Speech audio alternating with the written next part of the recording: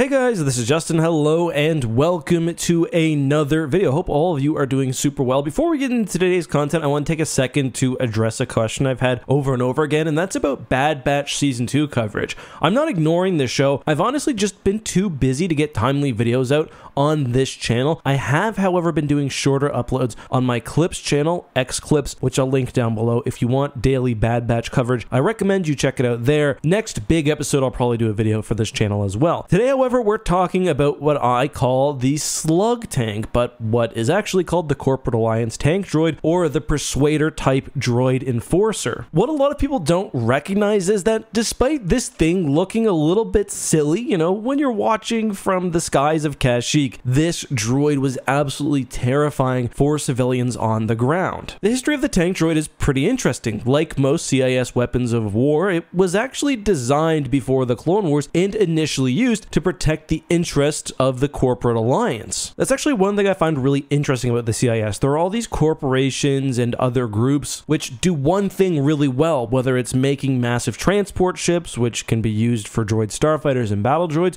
or in the case of the Corporate Alliance, making devastating ground-based weapons. Why was this thing so terrifying? Well, let's talk about it. First of all, we have the pure size of the thing and its general appearance. The Persuader-class was nearly 20 feet tall, and it was dominated by a single treaded drive motor. This is the feature which really distinguishes it from other CIS ground vehicles, walkers, tanks, whatever. The Persuader-class destroyed things simply by moving, and often the droid brain in the Persuader went out of its way to run into civilians, civilian buildings, whatever. There's a description of this in Star Wars Fact File 26. Standing over 6 meters tall, the tank droid was enough to strike terror into most opponents. This was especially true because the majority of those who faced the wrath of the tank droid were innocent civilians, as the Corporate Alliance sent its droids off to worlds whose governments were unwilling to accept the trade requirements imposed on them. Part of this usage was just practicality. Let's take a look at the tank droid. It's basically, as mentioned, one big tank tread, with what's described as small outriggers on each side. The tank droid could not operate well on difficult terrain. I think what we see in Revenge of the Sith, where it's coming out of the water on Kashyyyk,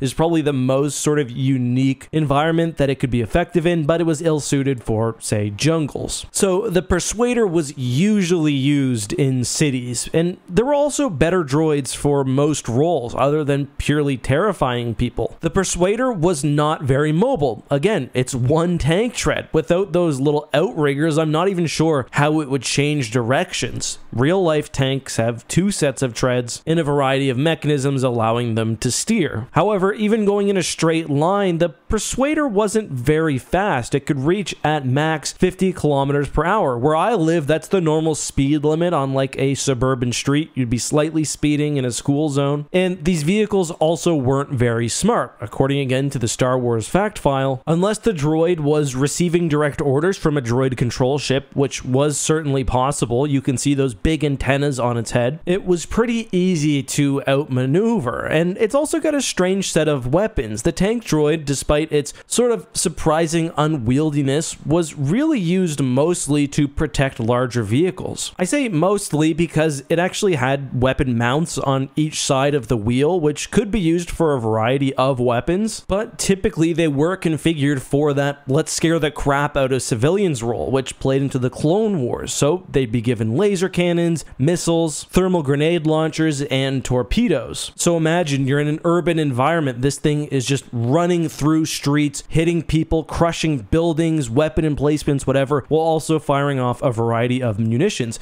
Also interesting, these small outriggers on the side also work as a Halo Scorpion style troop transport. Battle droids could sit directly on that and could deploy in hot zones. The only downside being, of course, they don't have a whole lot of protection. Going back to the personality here, the new essential guide to vehicles and vessels reiterates that these were great in urban environments, they could even topple buildings, and says, and I quote, "Tank droids were among the most feared by civilians because of their power and relentless nature. While homing droids might ignore unarmed civilians and hail Hellfire droids carried limited payloads, tank droids crushed everything in their path and fired their weapons with wild abandon. Adding on that near the end of the Clone Wars, they also got voice modulators, which alongside their visual sensors, obviously their eyes, gave them a very terrifying almost demonic look. I called it a slug, but I mean, looking down the barrel of one, definitely not very fun. The single track is definitely the tank droid's defining feature. For me, it doesn't make a lot of sense. Again, there's the difficulty with turning, and that really limits how the tank droid can be used. I said practically the CIS often employed it to protect larger vehicles, but I mean, this thing is not going to be able to respond to enemies at your flank very well unless it does have some droids with blasters. You'd imagine the central wheel would also be somewhat of a weak spot. It does seem to be pretty well armored, but that's definitely where I would be shooting at if I had an explosive and one of the things headed my way. So I definitely see its application in urban warfare. You know, narrow streets, this thing is heavily armored,